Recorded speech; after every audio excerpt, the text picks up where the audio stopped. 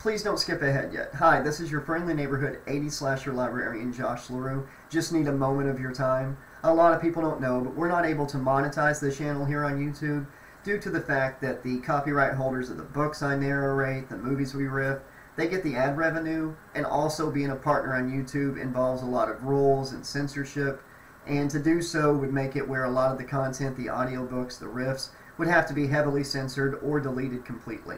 So we depend on amazing slashaholics like you to help fund the channel and keep it going and growing for years to come. And there's several fun ways to do that. You could join our Patreon right up there, and as a patron, you can join for as low as like $2, $5, $10 a month, on up as high as you want, and enjoy a lot of cool gifts like free ebooks, early access, exclusive content, even voicing characters and audiobooks here on the channel. You could also go to our PayPal and use the QR code right there, and you can donate directly to the channel. We see all donations and we appreciate all of them. If you don't want to use the QR code or don't know how, you can use our PayPal email address, which will be in the description below and the pinned comment, as well as our Cash App donation username. And a fun way to help the channel is through our Cameo, right down there. On Cameo, you can ask for a birthday video, anniversary video. You can ask us to sing a song or something, or ask us questions, and you can get a video from me, Alex, Sean, Master Evil, Mother Evil, the Rodeo Clown, any character from any show on the channel, or any character that I've voiced in the audiobooks. It's a fun way to help the channel. It's only $10 a video, and we'll have a lot of fun doing that. So thank you so much for listening. I hope you enjoyed tonight's content. Be excellent to each other. Please consider helping the channel. And always remember, the sun never sets on those who ride into it. Thank you. Happy Halloween, Slashaholics. I started a Halloween tradition last year by narrating Edgar Allan Poe's The Telltale Heart for Halloween. This year, I'm going to narrate The Raven. Might not be as good as what I did last year, but this is one of my favorite Edgar Allan Poe works, and I thought it would be great to do this year. So here it is. Everybody have a fun and safe Halloween, and I hope you enjoy my reading of The Raven by Edgar Allan Poe. Once upon a midnight dreary, while I pondered weak and weary over many a quaint and curious volume of forgotten lore, while I nodded, nearly napping, suddenly there came a tapping, as if someone gently rapping at my chamber door. "'Tis some visitor," I muttered, tapping at my chamber door. "Only this, and nothing more." Ah, distinctly I remember, it was in the bleak December, and each separate dying ember wrought its ghost upon the floor. Eagerly I wished the morrow, vainly I had sought to borrow from my book surcease of sorrow, sorrow for the lost Lenore, for the rare and radiant maiden whom the angels name Lenore, nameless here forevermore. And the silken, sad, uncertain rustling of each purple curtain thrilled me, filled me with fantastic terrors never felt before, so that now, to still the beating of my heart, I stood repeating, "'Tis some visitor entreating entrance at my chamber door, some late visitor entreating entrance at my chamber door. This it is, and nothing more." Presently my soul grew stronger, hesitating then no longer. "Sir," said I, "or madam, truly your forgiveness I implore. But the fact is I was napping, and so gently you came rapping, and so faintly you came tapping, tapping at my chamber door. Then I scarce was sure I heard you. Here I opened wide the door. Darkness there, and nothing more. Deep into that darkness peering, long I stood there wondering, fearing, doubting, dreaming dreams no mortal ever dared to dream before. But the silence was unbroken, and the stillness gave no token, and the only word there spoken was the whispered word, 'Lenore?' This I whispered, and an echo murmured back the word, 'Lenore?' Merely this, and nothing more." Back into the chamber turning, all my soul within me burning, soon again I heard a tapping, somewhat louder than before. "Surely," said I, "surely that is something at my window lattice. Let me see, then, what thereat is, and this mystery explore. Let my heart be still a moment, and this mystery explore. 'Tis the wind, and nothing more." Open here I flung the shutter, when with many a flirt and flutter, in there stepped a stately raven of the saintly days of yore. Not the least obeisance made he, not a minute stopped or stayed he, but with mine of lord or lady, perched above my chamber door, perched upon a bust of Pallas just above my chamber door, perched and sat and nothing more. Then this ebony bird beguiling my sad fancy into smiling, by the grave and stern decorum of the countenance it wore. Though thy crest be shorn and shaven, thou, I said, art sure no craven, ghastly grim and ancient raven, wandering from the nightly shore. Tell me what thy lordly name is on the night's Plutonian shore. Quoth the raven, nevermore. Much I marveled this ungainly fowl to hear discourse so plainly, though its answer little meaning, little relevance bore.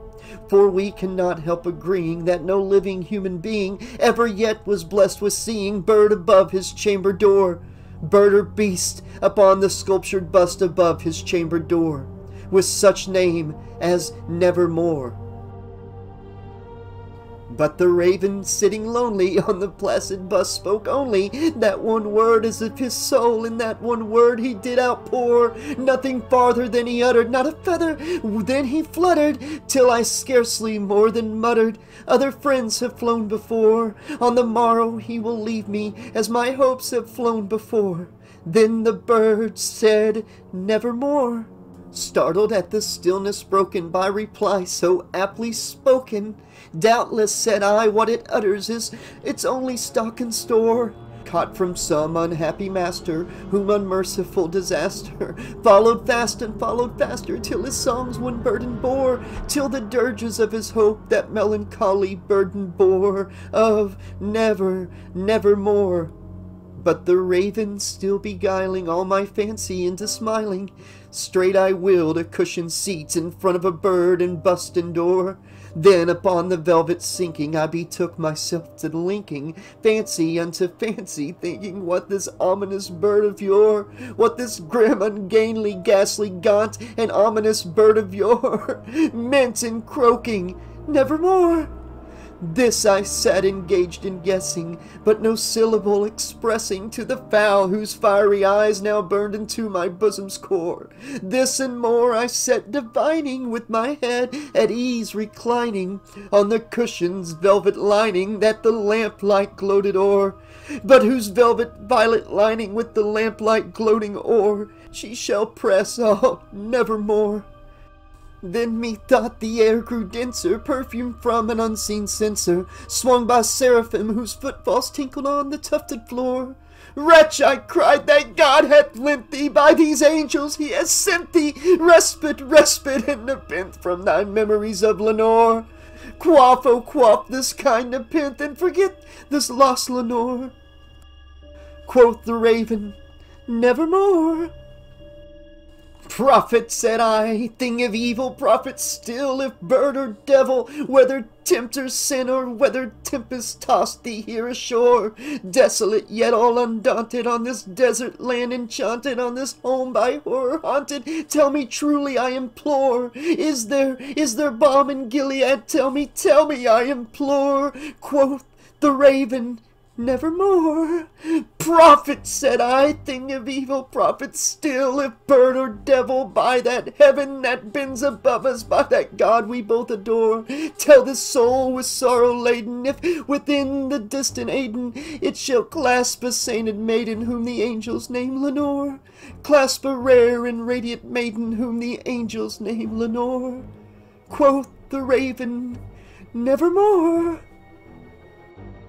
Be that word our sign of parting, bird or fiend, I shrieked up starting, get thee back into the tempest and the night's Plutonian shore. Leave no black plume as a token of that lie thy soul has spoken. Leave my loneliness unbroken, quit the bust above my door.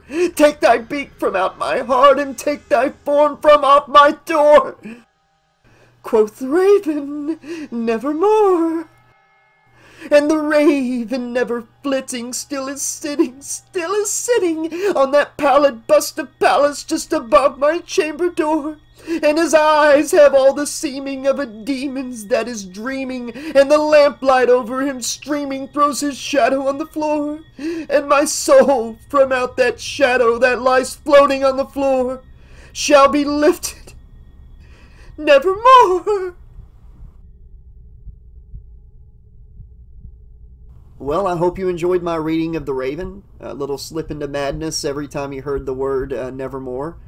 And some real anger at the end. I've always loved that poem, just the emotions, the relaxation kind of at the beginning, then the sadness, remembering his lost love, you know, then like this bird driving him crazy, and then not just crazy but angry. The flow of emotions in Edgar Allan Poe's writing of The Raven is just something I really, really enjoy. And now I'm going to play the Telltale Heart recording I did last year for Halloween. So yeah, I hope you enjoy it. Here is The Telltale Heart by Edgar Allan Poe.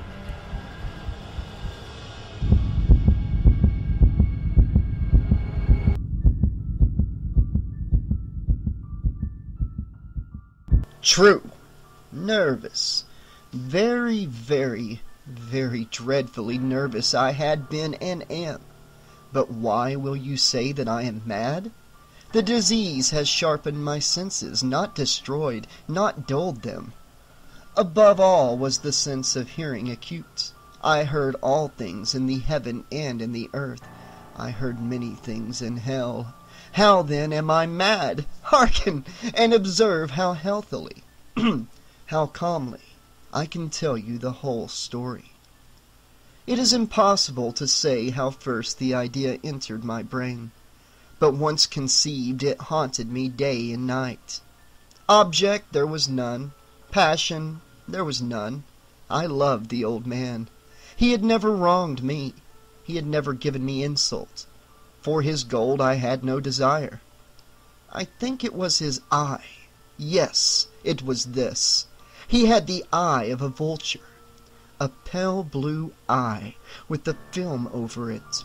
Whenever it fell upon me, my blood ran cold, and so by degrees, very gradually, I made up my mind to take the life of the old man, and thus rid myself of the eye forever.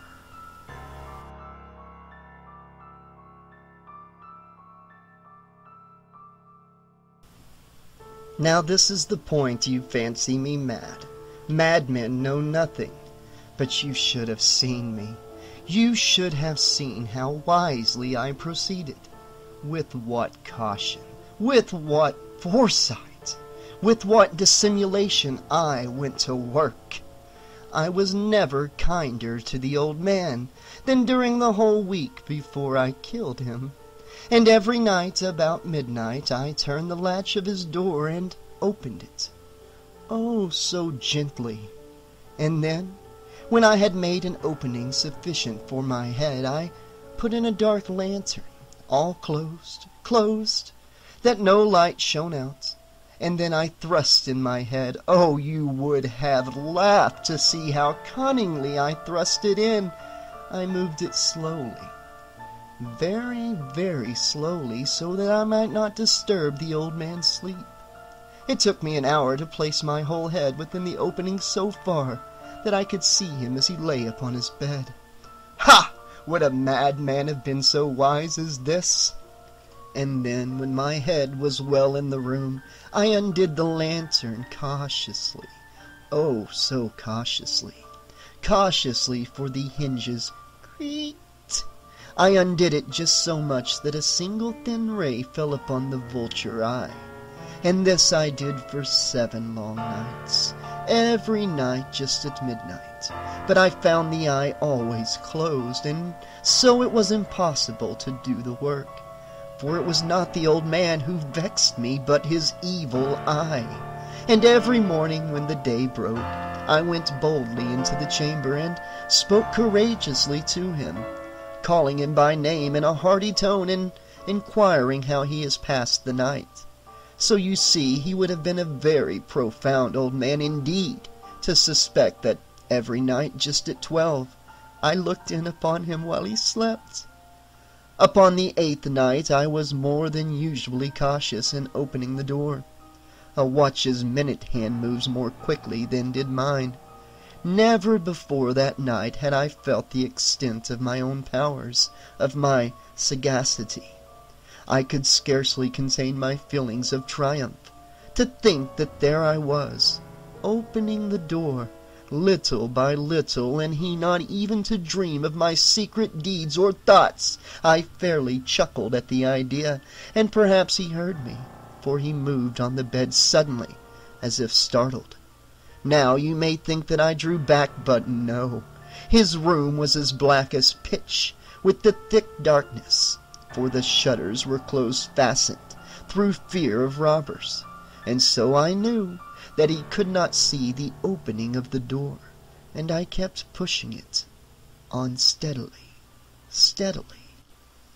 I had my head in and was about to open the lantern when my thumb slipped upon the tin fastening, and the old man sprang up in bed crying out, "Who's there?" I kept quiet, still, and said nothing. For a whole hour I did not move a muscle, and in the meantime I did not hear him lie down.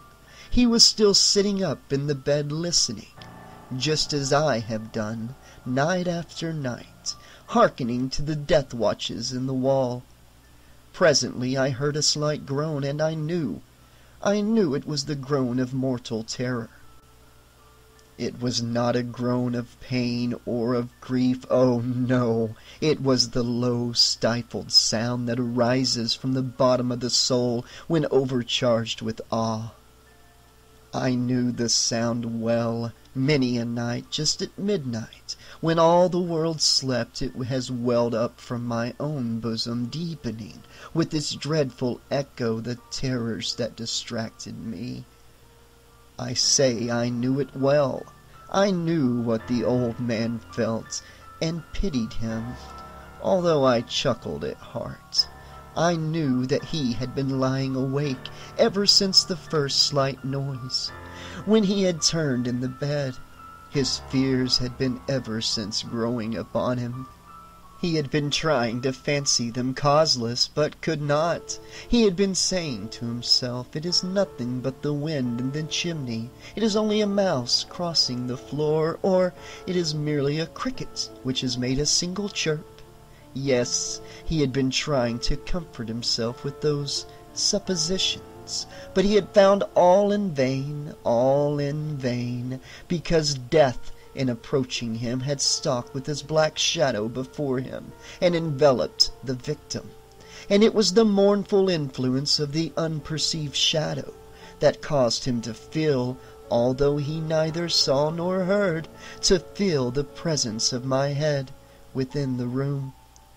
When I had waited a long time, very patiently, without hearing him lie down, I resolved to open a very, very little crevice in the lantern. So I opened it.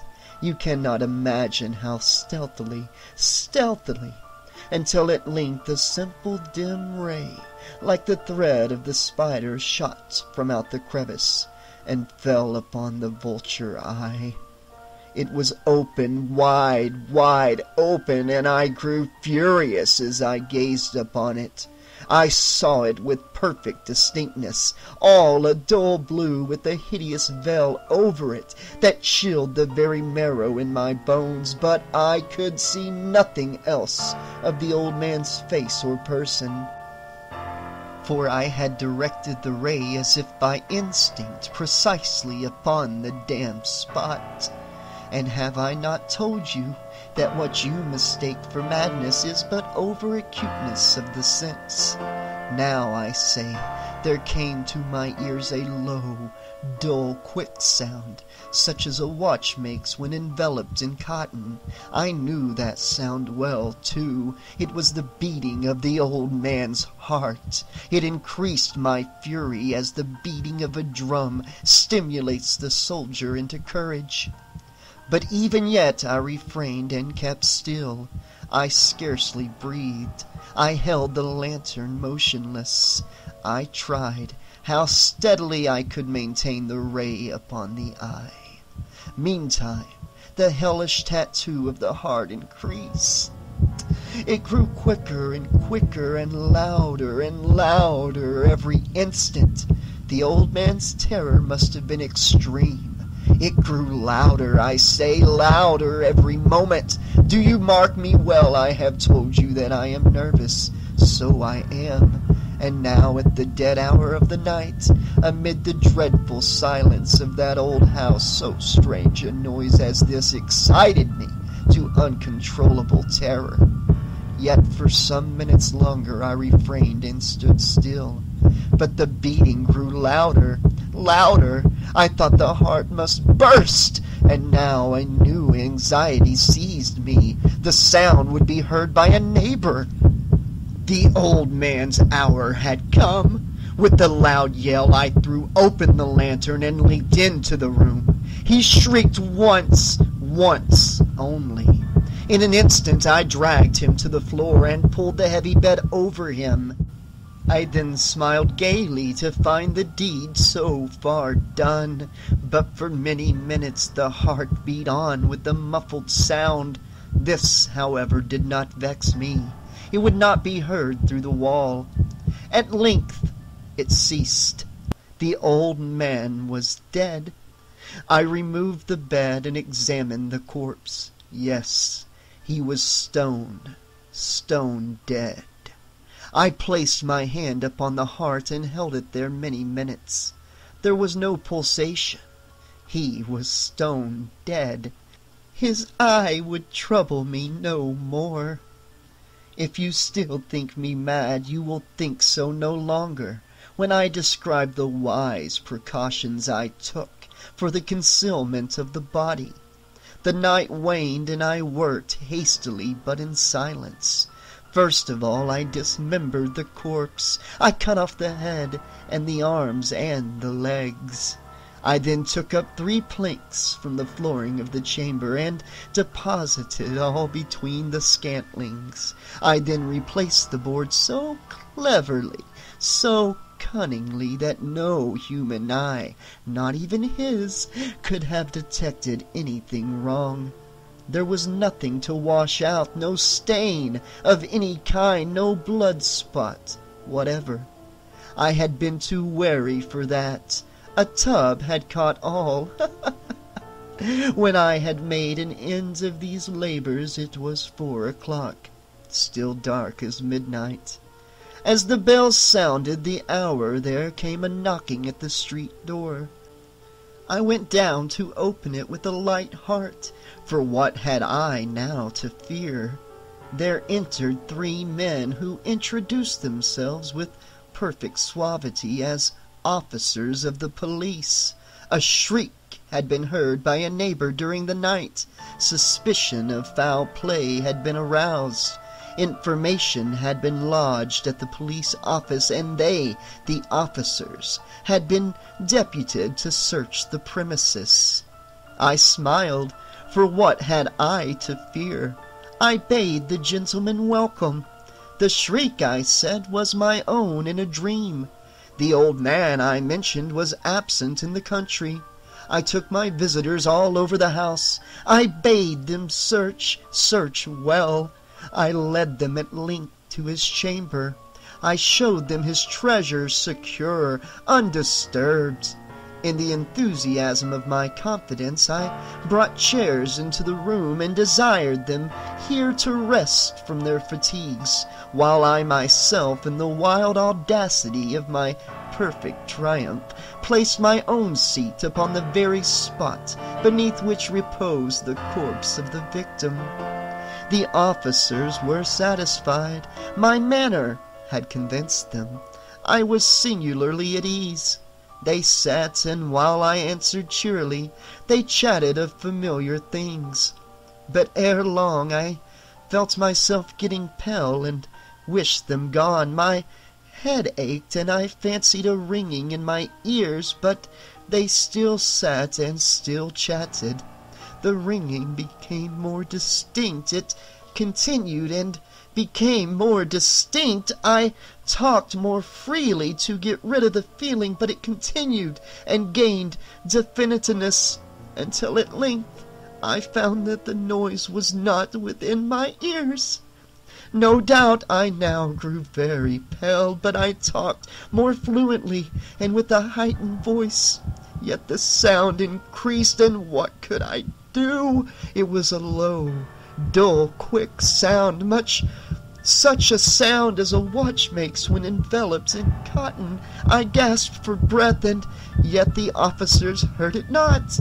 I talked more quickly, more vehemently, but the noise steadily increased. I arose and argued about trifles in a high key with violent gesticulations, but the noise steadily increased. Why would they not be gone? I paced the floor to and fro with heavy strides, as if excited to fury by the observations of these men.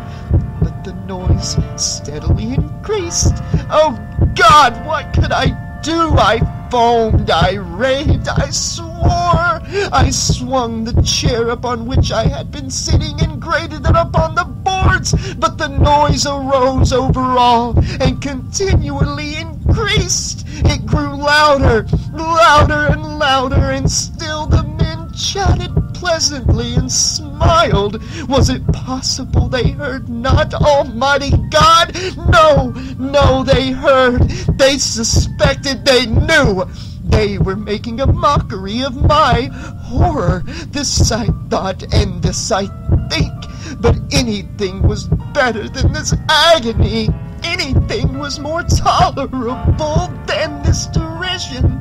I could bear those hypocritical smiles no longer. I felt that I must scream or die. And now again, hark! Louder, louder, louder, louder! Villains! I shrieked. Dissemble no more. I admit the deed. Tear up the planks. Here, here! It is the beating of his hideous heart!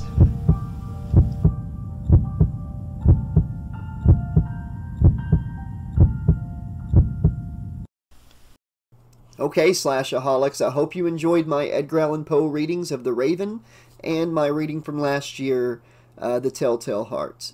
I'll be back next Halloween with another Edgar Allan Poe reading. Maybe we'll do a poll and you guys can vote on which one I do next year. I have a lot of fun doing these. I know I'm not the greatest narrator in the world. May not have the right voice for Poe, but I do like the whole slipping into insanity thing he does with some of his writing, and I have fun with it, and that's all that matters. And I hope some of you have enjoyed it. Happy Halloween. Be safe, but have fun. Go get the hell scared out of you today and tonight, especially tonight. And just have a hell of a Halloween. Wish the best for all of you. I'll be back very soon with more great content here on the channel. Until then, thanks for listening. Like I said, happy Halloween, and I'll see you next time.